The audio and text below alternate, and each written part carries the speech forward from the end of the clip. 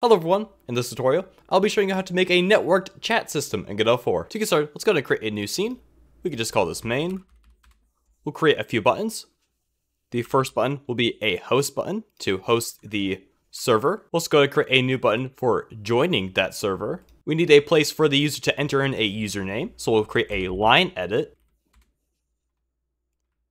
And in the placeholder text, we'll type username. We need to change the size of this, however, don't use the scaling option, this will just stretch out the text. Instead, go to Layout, Transform, and then edit the actual size and not the scale.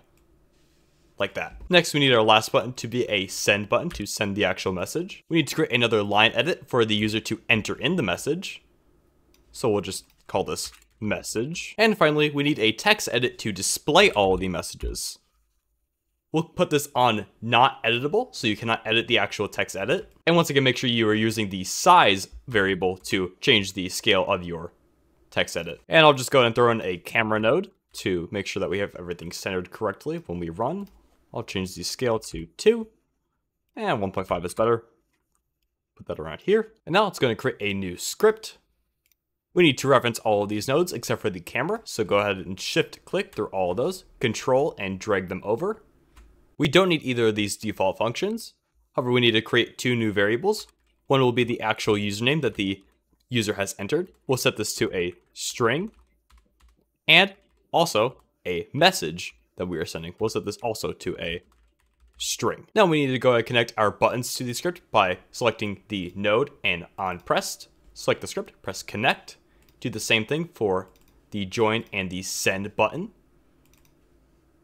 First off, in our host function, we need to create a new server. So we'll create a new peer variable. We'll set this to enet multiplayer peer.new. And then we need to actually create the server. So peer.create server. We will set the port. I'll set it to 1027. Now get tree dot set multiplayer scene multiplayer dot new and self dot get path. And to set the actual multiplayer peer, we will type multiplayer dot multiplayer peer will be set to our peer. And I'm going to go to make a new function called joined. Here I will simply hide the host button, the join button, and the username text edit. We'll go ahead and set the actual username to the username edit dot text, and let's go ahead and reference this joined function in the host pressed. Now let's go to press play. If we enter in a username and we press host, it will create a new server. It will hide everything down here, and it will store your username into that string variable. Now for the join function, we can use the same peer variable. So we'll go ahead and copy and paste that into here.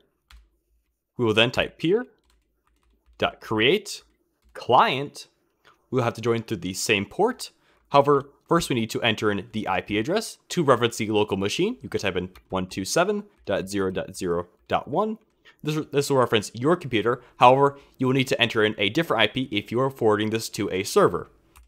Next, type in the port. And we can go ahead and copy and paste the last 3 lines as well. Now we need to create a networked function to send and receive messages. So, at RPC, referencing any peer, and call local.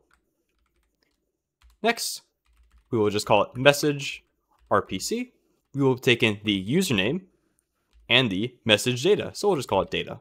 Now we need to update the actual message text box. So we will type messages.text plus gets, we'll convert to string our username, and we'll separate that with a colon and a space. Next, we will enter in our data, which is our message, and create a new line. Now in our send button function, we simply need to reference the RPC function. So RPC, message RPC. We need to pass in the username and our line edit, so message dot text. So now if I type in a username and I host and I type a message like hello, I can send that and it will say my username plus hello. And if I keep sending it, it will create a new line each time. However, we will soon run into the issue where we run out of space on the text edit. And with Godot's text editor, it doesn't automatically scroll. However, there is a very easy way around this. Head over to your RPC function. We need to type messages dot scroll vertical gets INF. So now when the text editor runs out of space, it will simply scroll with our messages. And we should also clear the message line edit each time when we send a message. So message.text will reset to a blank string. So now when I send a message, it will clear up my message. And now to add more than one person, click debug, run multiple instances, click 2 or more, press run. Now I will create a username and press host. And now for everyone else, you have to press join. So other person and join. And now we can see that if I send a message here, let's say hello, it will show up on both sides. And over here, I will say hello back. And we'll see it shows up on both sides. Anyways, guys, hope you found the story helpful. If you have any questions or comments, please leave them down below. And don't forget to like and subscribe. Thank you.